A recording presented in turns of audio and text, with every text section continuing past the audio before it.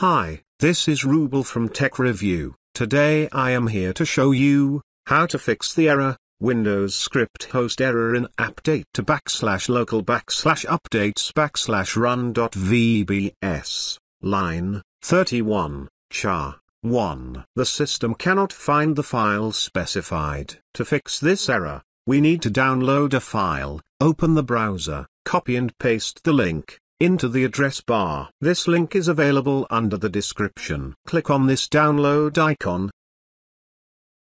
After downloading the file, go to the downloaded folder. Right-click on the downloaded file. Click on the extract here. Click on extract. Please wait until finishing this. After extracting, open the extracted folder. Right-click on Autoruns 64. Click on Run as Administrator.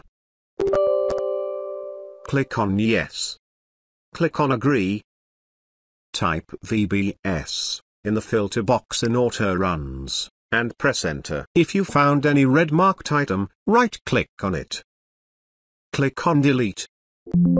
Click on OK.